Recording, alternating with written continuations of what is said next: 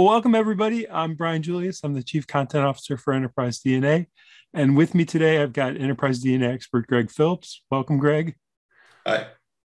And for those of you who've been with us for a while, you know Greg probably most directly from his work with best practices.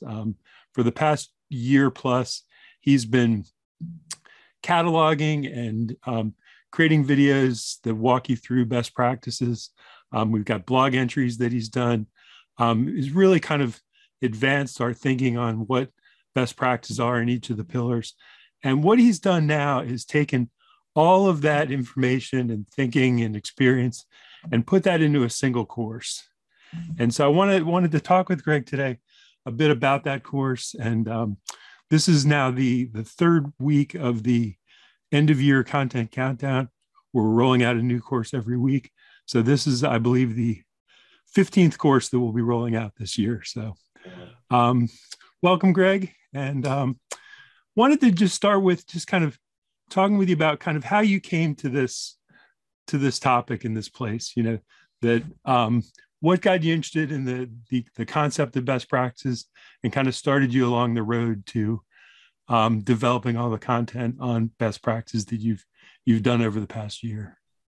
Well, to avoid quoting myself through the first minute or two of each of the YouTube videos that I published on best practices, I really found that when I was learning Power BI, there was so much material out there that it was impossible for me to keep everything together. So I started making my own notes, first in Word and then eventually in OneNote, to try and get a handle on all of the items that I wanted to remember each time I did some development.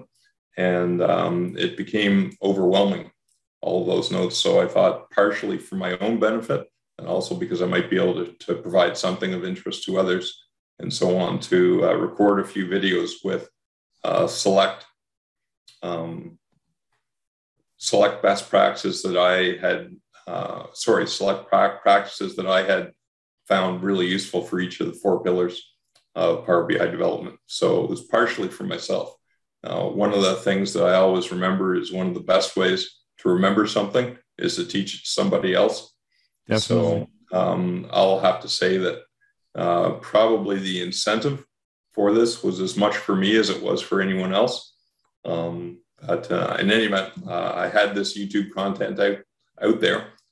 We did 5 videos for January through May of earlier this year. And this course is a repackaging of that content alongside a walkthrough where I go through the checklist,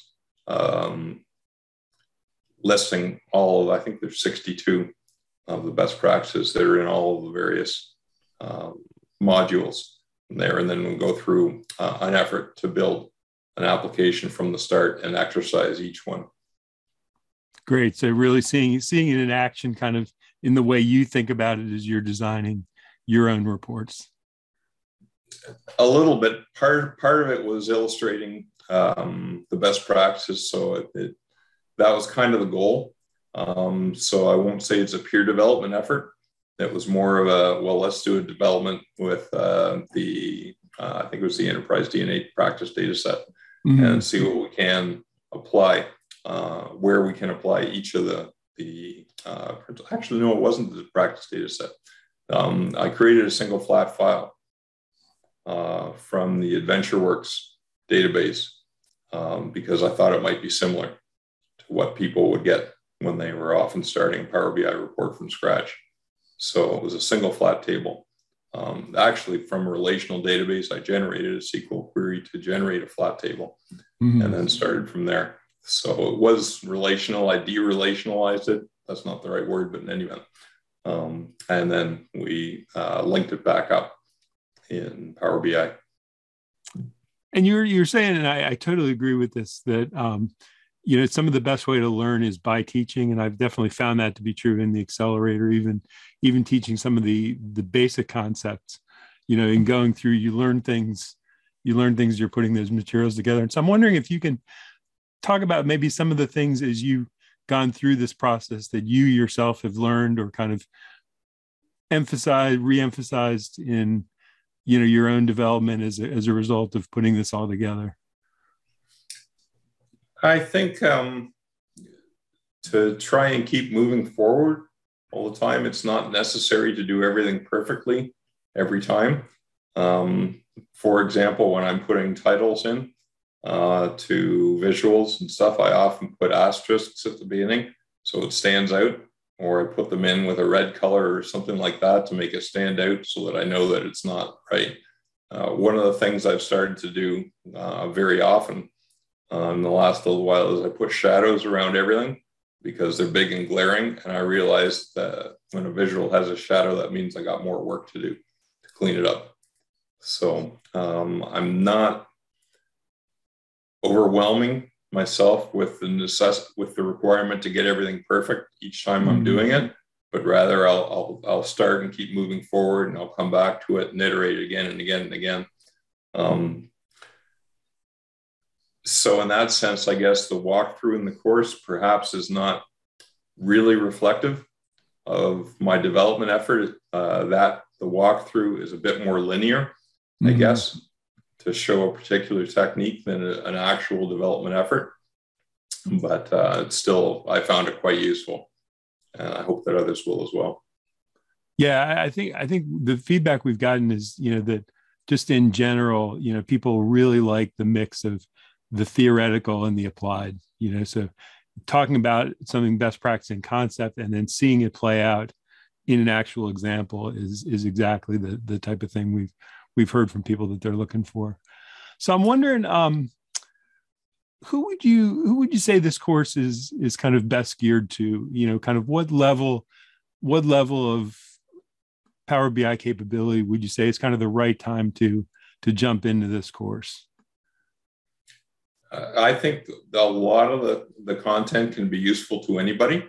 Probably it would be an intermediate developer or someone that has, I don't even know timeframes, but let's say someone that has a number of months under their belt.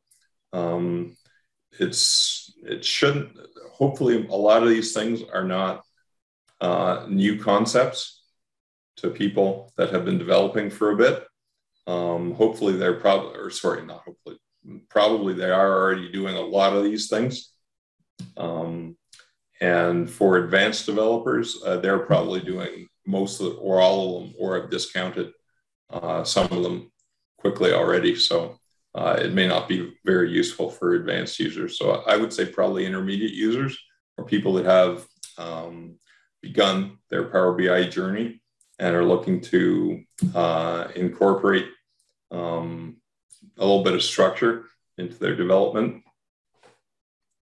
And I guess I would disagree with one of the statements, which is I do think, to the extent I would consider myself an advanced user, I actually found a lot in there that was, to me, good food for thought. And just, it wasn't like there were major revelations of things I'd never seen, but in terms of a lot of your specific suggestions, one of the things I really like is the use of the general pane and kind of putting everything on a 10 pixel scale, and just how much easier it makes to align your visuals and your titles. That was one that jumped out at me. I think your naming of variables is one, kind of the standard way you do that. So I think even some quite experienced users are going to find some nice tips in there that are going to refine their technique and style in development. That would be wonderful. That would be, I'm quite happy to share some of those things. Just following on what you said, I'm a big, I just love the format pane, love the general section of the format pane. It's so easy to set things, and it's actually a lot faster for me to develop. I don't have to worry about pixel sizes and stuff like that. I know that it's very easy to remember, for example, this is going to be in the second column, and I know the second column starts at x equals 350. So that's perfect. I remember that. As you're developing and so on, when you've got many, many visuals on a page, there's a few pieces of information like that stick to your head, stick in your head that make development even faster. So I like that very much. And so what would you hope at the end of the course that people will have learned, or what skills do you hope they will have developed? Well, one of the things that has always been part of my consulting environment is that I have to pick up work that others have started, and I have to leave work that others will continue. Sometimes that other is myself, 6 months or a year or 2 years down the road. And it can sometimes be quite an effort to figure out what the design intent was for certain things. So I, above all, strive for clarity. Make it simple, make it easy, make it clear. As you're saying, variable names, make them long, make them explicit so that you can really easily understand what they are. Mm-hmm. Just so that it's easier to pick up and work on something. And so when I had some, when I was managing a development group years ago, actually, one of the comments I made to the developers was, if you don't comment your work, if no one can understand how it works, then you own it. You'll always be maintaining it.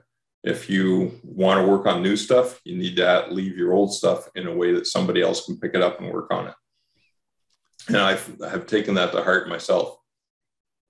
You know, and I've definitely seen that in your work, that in the challenge entries. You know, when I've taken a look at the PBIX files, they're really well organized. They're easy to decode what you've done, how you've done it. You know, your measures are well commented. Everything's, you know, organized into folders. It really reflects kind of an orderly, repeatable process. You know, that each one kind of bears.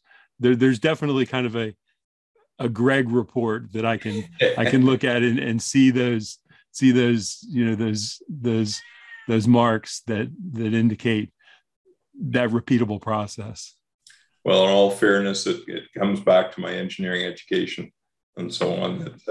That's kind of where it all started, because somebody has to review all your calculations. So you've got to make all your calculations in a way that somebody else can understand them.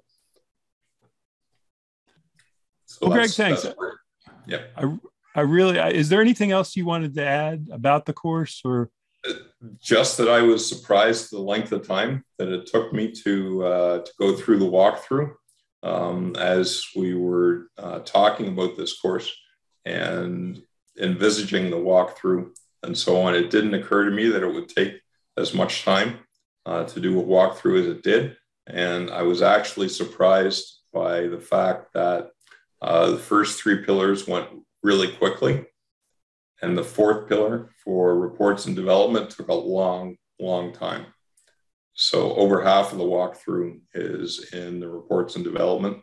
I wasn't expecting that. I kind of figured it would be 25% for each one of the four pillars, and I'd crank them out. And it took a lot more effort for the fourth pillar. Perhaps that was just because there's more discussion and more items available. But in any event, I was a little surprised by that, but I think it's a good thing. I'm glad I went through it.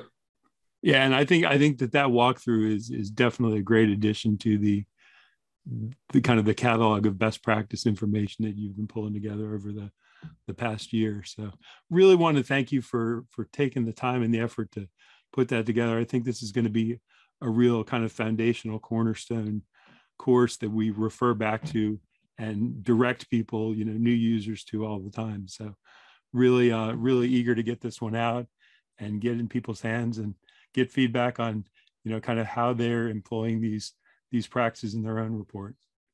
Yeah, well, I appreciate the opportunity. Thanks so much, Greg. All right, thanks, Brian. Hey everyone, thanks for tuning in to Enterprise DNA TV. If you enjoyed the content covered in this particular tutorial, please throw the video a like. It really helps us and we really appreciate it. Also, don't forget to subscribe to the Enterprise DNA TV channel. We have a huge amount of content coming out all the time from myself and a range of content creators, all dedicated to improving the way that you use Power BI and the Power Platform. Lastly, check out Enterprise DNA's website. Plenty of resources and further learning that you can access very easily. All the best. Take care.